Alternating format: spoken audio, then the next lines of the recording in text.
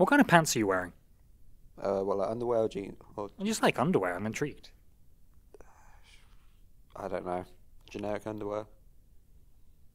You're not making eye contact with me. Generic underwear? Oh, God, no. Don't do that. That's just weird. Well, this has been me interviewing Tom Seelig about what pants he's wearing. So, On the casting couch. on the casting couch, which is relaxing. I'm not going to lie. It's amazing. It is.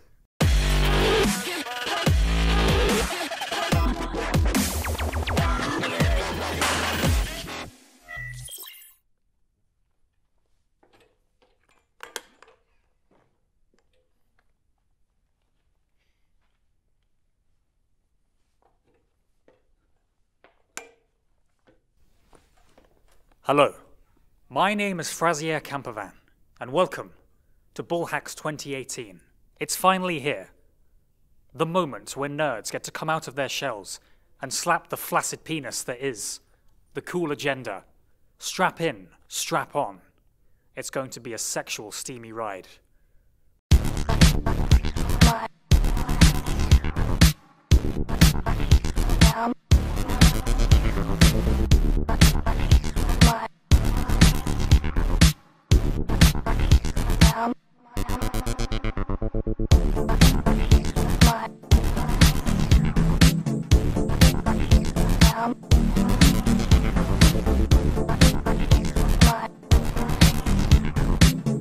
Thank you so much. Are we able to get an interview? This is Tom Seelig, the president of Hacks and Computing Society. We're going for lunch now. Cut.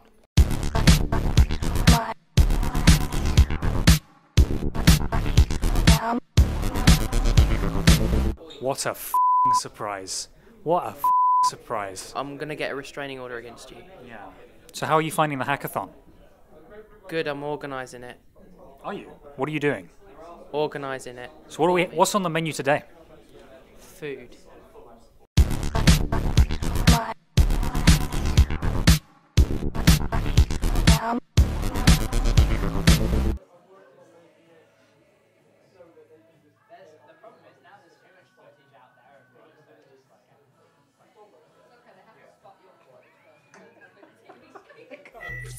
Hello, you beautiful people. So it's come to that time of the day. We've finished lunch.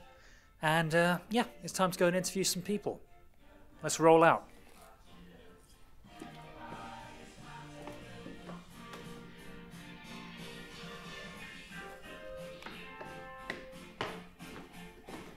It's supposed to be people around.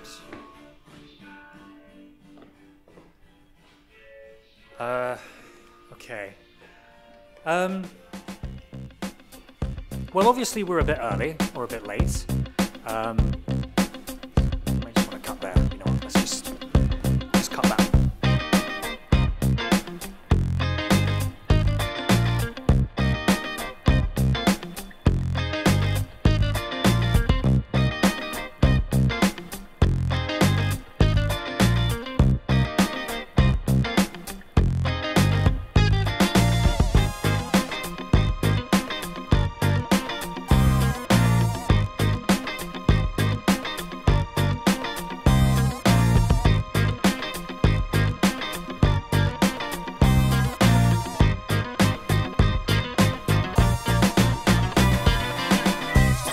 I am here with Tom Seelig, the president of Hacks and Computing Society, and also the organizer of Bullhacks, or one of the organizers of Bullhacks. Hello, Tom.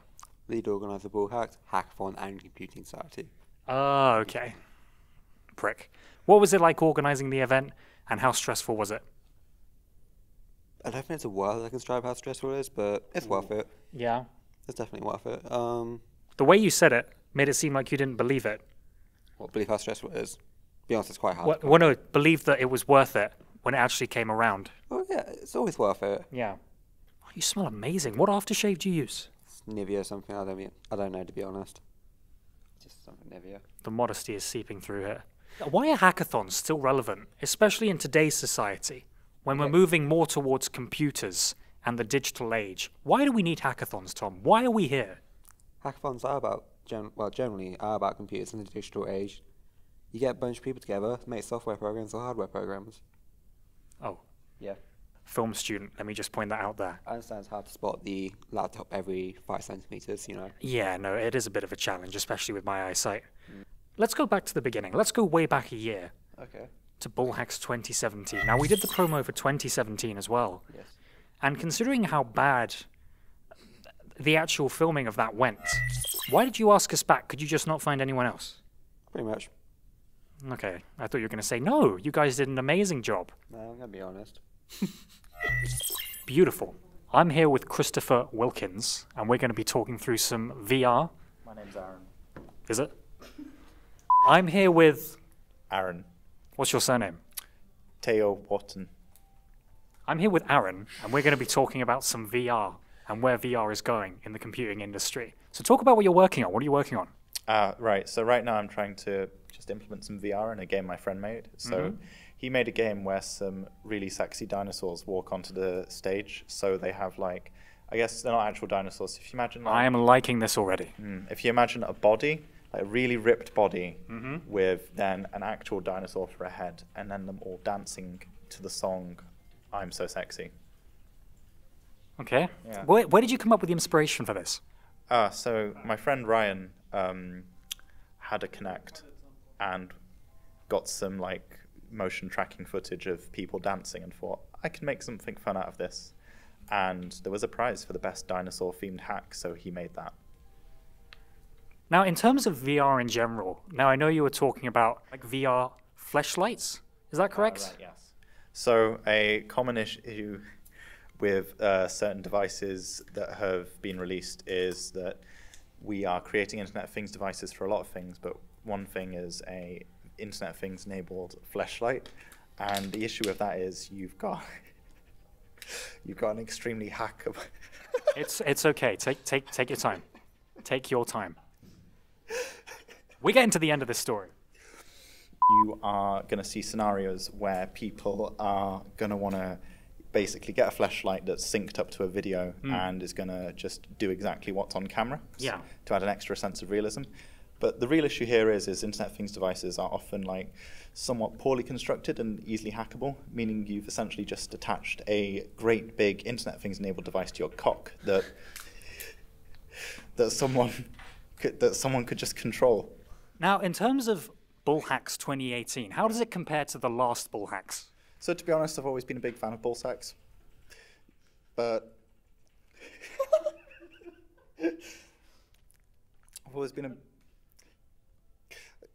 It's just take a moment. Just take a moment. Let's get back to the reason that we're really here. So Bullhacks 2018, how does it compare to the initial Bullhacks of last year? 2017, I believe it was. I've always been a big fan of Bullhacks, but the issue is there's no issue, sorry. The actual state of affairs is I'm really just very invested in this community and I'm really happy to be here. Yeah. Got old faces, new faces, got a lot of interesting projects. Yeah. Really seeing a lot of local businesses get invested and want to get involved. I think I asked you this last year, but for a lot of people, the motivation of coming to a hackathon is free food. That was my motivation this year. I think it was like 50% of the reason I came. I'm still figuring out the other 50%. So is that like a big motivator for you? Do you turn up to a hackathon expecting like pizza and shit? Well, at this hackathon, they're serving more rice than pizza, but, you know. It's weird, the menu here. I don't understand it, really. Well, you know, I think they just made do. So they've got a local pub, and, I mean, pub grub's great, so they've got a local pub. Last year, though, they did have midnight pizza, so got to give them props for that. Can you not talk while I'm interviewing the... Thank you.